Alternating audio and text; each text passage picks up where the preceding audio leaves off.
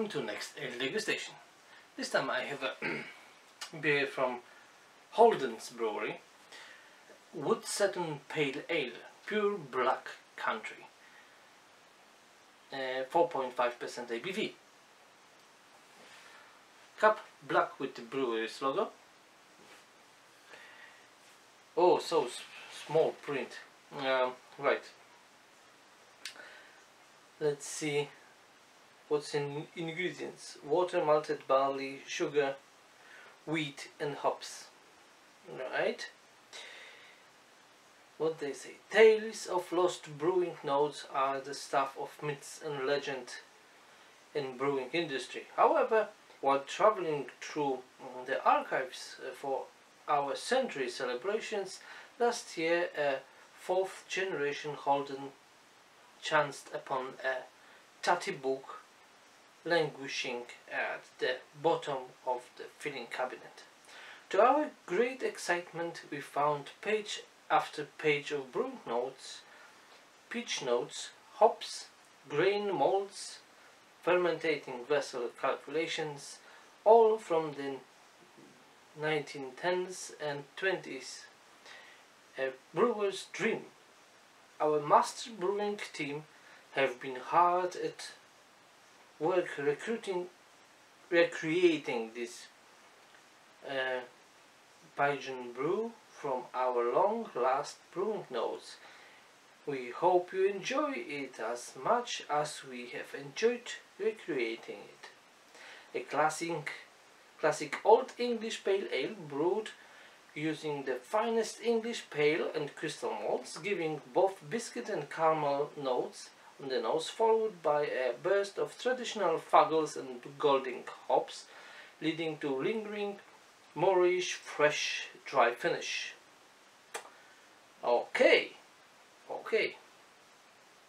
When I've checked the website, it says that it's seasonal brew, so it's not all year round beer. I think it's available on spring, I think. Right, so let's pour it out and check how it looks. And it looks quite nice. Looks like pale ale. Golden, maybe pale straw going to golden. Clear. Actually, there are some small bits floating inside, but very tiny, so it's not perfectly filtered. Head, not perfect. There are small and medium bubbles, but big ones are developing quite quickly, and actually they're taking over, and I think the head will disappear very quickly. Doesn't stick nicely to the glass. Right, aroma.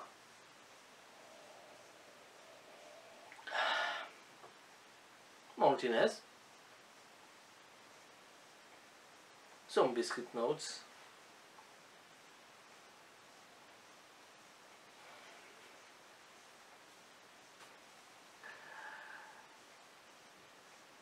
A little bit of hoppy herbal notes. I would say a little bit of citrusy notes as well,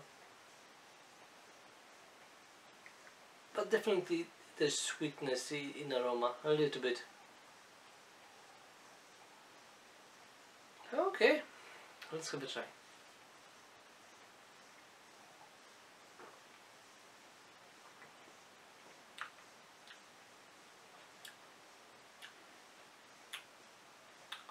Nice full body.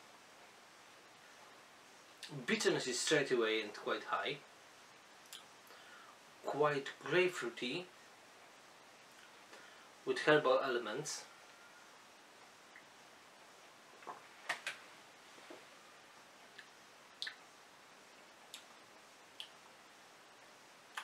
Yeah, definitely. A little bit earthy, So bitterness actually overtook all the flavors. So I have to take another sip.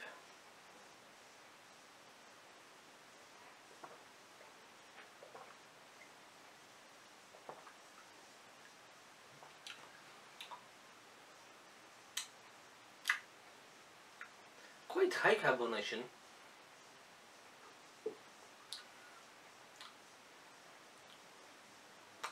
It's drier than I expected. Maybe because of bitterness. It's quite long.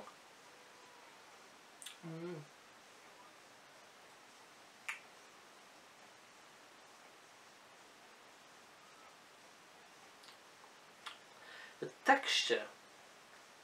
In texture, you can feel the influence of wheat, but not so much. Biscuity notes, yes, but everything is quite dry. Right, so there's not so much sweetness in it, and like I said, bitterness takes over and dominate this beer. Quite gassy. I said the high carbonation.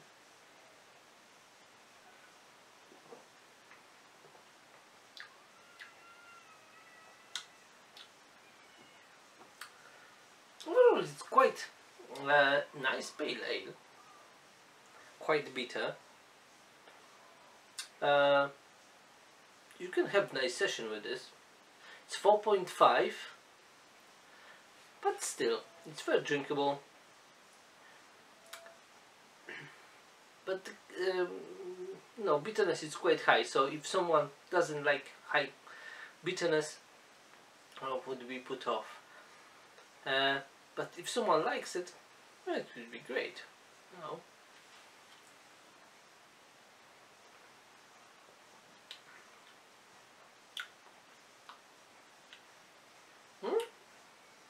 Lovely. So there's not so much of biscuity, maltiness in it. There are some accents, but everything is dominated by actually grapefruity, a little bit herbal, and earthy bitterness, but mostly grapefruity. Quite nice. There are some tiny lemon accents in it. Just keep this beer very refreshing and drinkable. I like it. From the notes on the back, I was expecting a little bit,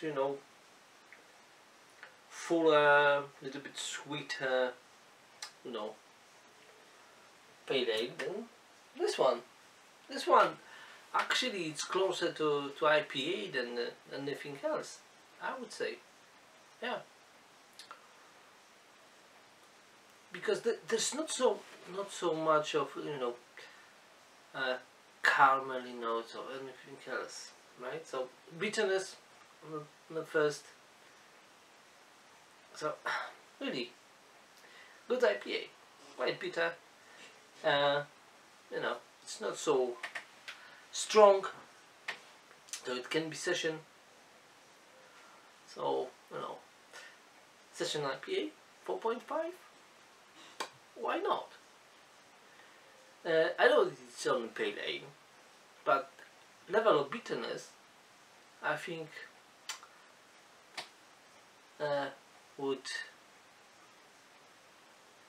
promote this beer to this category, I think.